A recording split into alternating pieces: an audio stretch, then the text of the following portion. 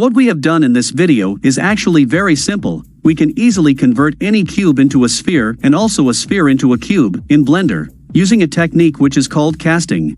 Let us examine that using this default cube. So, you have to go to the Modifiers tab. Under the Modifier list, you will get this Cast modifier that can cast a cube into a sphere. But before we use this, we have to first add a subdivision surface modifier. Please switch over to the simple option. Increase the levels to 3 or 4.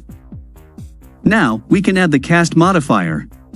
In the modifier properties, you can change this factor value to convert the cube into a sphere.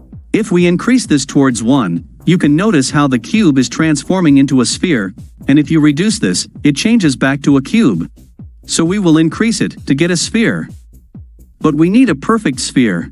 So let us change this factor value to 1. We will start with a sphere, and then we will create a shape animation by changing this factor value from 1 to 0 so that we get a cube. We are at frame number 1. And the factor value is 1. Let us first keyframe this factor value. We will then go to another frame, let us say, frame number 100. And here, we will change this value to 0. We need to also keyframe this.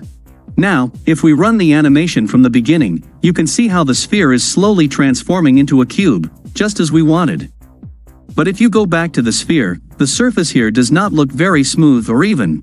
You can of course make it smooth, by selecting the Shade Smooth option from here.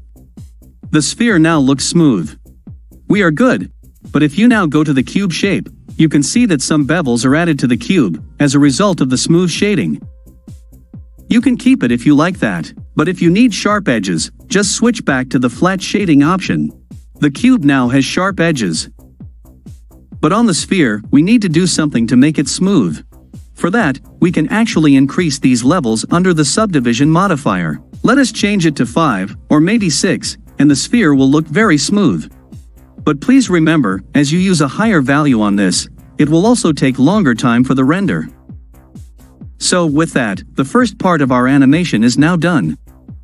The sphere is transforming into a cube. Let us then change it back to the original sphere again, in the second half. So we will go to say, frame number 125. And here, we will just insert a keyframe for this factor value.